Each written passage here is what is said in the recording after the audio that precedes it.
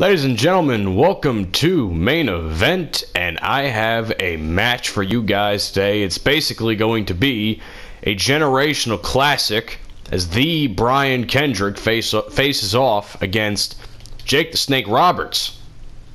Some of you who don't know, Jake the Snake Roberts is in fact a former Intercontinental Champion throughout many versions of EBCW over the years, even before I actually even started calling Universe Mode EBCW.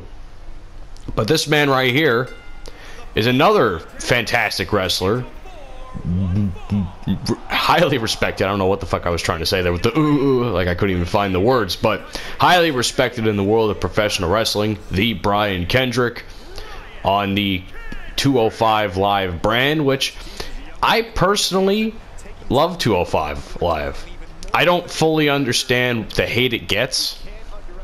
I think for a lot of the times the 205 roster has been shafted, not by their own doing. Well, sometimes by their own doing, depending on the actual superstar. Because if you look at the talent from before it actually even started, well, not before, but if you look at the talent from when 205 Live started to now, that roster has probably had the most shakeups in terms of roster, because they lost really big guys. Like they lost a lot of good wrestlers. They lost Rich Swann due to some domestic issue. They lost TJP a couple months after, I think, about a year after. They lost Neville, who was at the time their biggest fucking star. Mustafa Ali, Cedric Alexander, they got moved up to Raw and SmackDown. Lucha House Party, Lince Dorado, Grand Metalik, and Kalisto. They lost a lot. Who else did they have? God, I can't even remember. They've lost so much talent for whatever reason, and yet to me, I still think they present one of the better wrestling shows in WWE. So that's kind of why I chose Brian Kendrick, because Brian Kendrick is really fucking good, and I think the brand that he's on really gets shafted for no apparent reason. Like, people will say, oh, why is 205 Live a thing, blah blah blah. Like, go watch 205 Live. Like, it's honestly not that bad. I mean, yeah, I think at times it gets a little bit stale because of the roster and however many matchups they can create. For a period of time, 205 Live was downright unwatchable basically because super kick there by Brian Kendrick. 205 Live was basically unwatchable when Enzo Amore was champion. When Enzo Amore was champion for the 2.5-3 months he was there on the brand, it was borderline unwatchable. Busted open now, Jake the Snake Roberts. That was quick. But yeah, it was really bad. Like, that period of time was really bad for 205 Live. But they started, making some changes. Buddy Murphy was another guy I was also thinking of. Buddy Murphy had a great run on 205 Live. Easily had some of the best matchups. Akira Tozawa, I don't know what the fuck they took him off there for. Like, honestly, 205 Live could have had the best fucking show if they just kept wrestlers on said show, because I won't lie, as much as I like the roster now, I'm kind of sick of seeing the same matches over and over and over again. Because it's like every week you're guaranteed to see a segment with the Bollywood boys, aka the Singh brothers.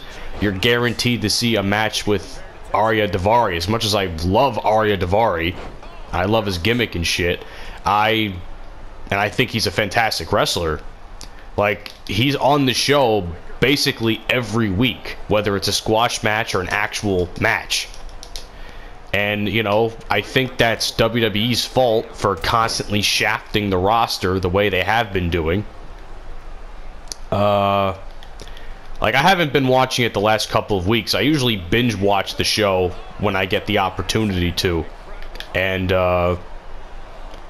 sometimes I'm like 10 weeks behind, so it's like, oh shit, I gotta watch this 10 weeks of 205 Live. But either way, like, right now I'm about 5 or 6 weeks behind, and I've been keeping some tabs on it here and there. I'm really glad Mike Kanellis is back. Back body drop there by Jake the Snake. I think Mike Kanellis is a fantastic wrestler, or I should say Mike Bennett, because that's his actual fucking name. Don't know why they made him take his wife's name. But yeah. Big ups to Mike Bennett, though. I really like the guy. I think he's a great wrestler. I've been a fan of his since his Ring of Honor days. And I think he was a great asset to 205 Live before he kind of stepped away for a period of time. How the fuck did Jake the Snake Roberts get 2 fucking finishers? I don't recall him having like a finisher super or whatever the fuck it's called. Now I have a finisher. I don't even remember touching anything. What the fuck happened just now? Well, I guess I might as well make do with it, right?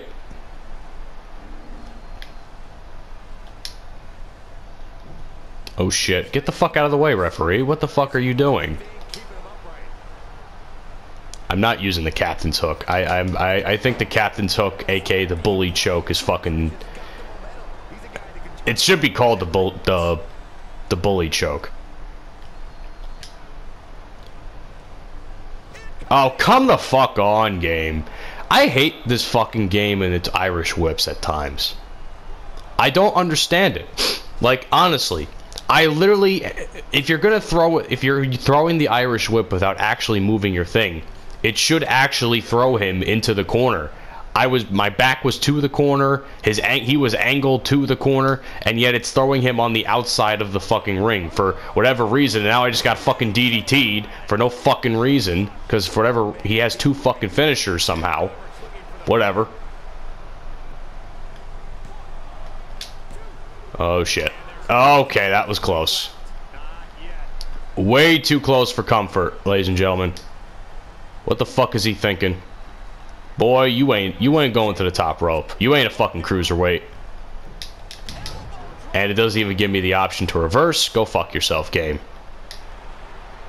This game is fucking poorly made. If you haven't seen my video on why I'll never buy another WWE 2K game, please go watch that, because this game is a perfect example. Why am I fucking throwing him to the goddamn ropes? I'm trying to throw him to the corner to do the fucking sliced bread. Like, what is wrong with this game? There we go. Holy fucking shit. And now the fucking referee is down. Is it even gonna fucking register the fact that I'm trying to throw him into the goddamn corner? Or what the fuck is going on here? So I guess the sliced bread isn't actually a fucking finisher of Brian Kendrick's? So I did all that for nothing? This game fucking sucks. This game's fucking terrible. What is this shit? Maybe I could try again?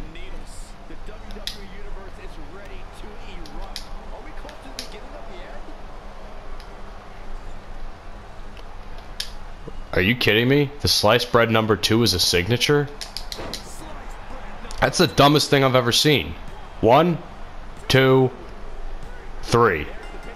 I don't fucking understand how the sliced bread number 2 is a signature. I really don't. It's a literal finisher. He's used it as his finisher before. I don't get it. This game fucking sucks. Oh, that just goes to show, though. It's bad. Anyway, Brian Kendrick wins. If you don't watch 205 Live, watch 205 Live. Easily one of the better wrestling shows on the WWE Network besides NXT.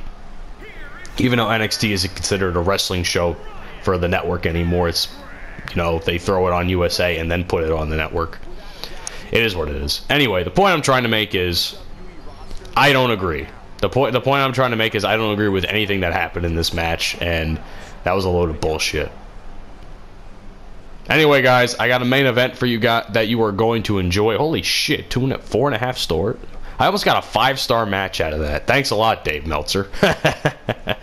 Anyway, I'll see you guys on the main event. Buddy Murphy will be in action against Heath Slater. See you guys then.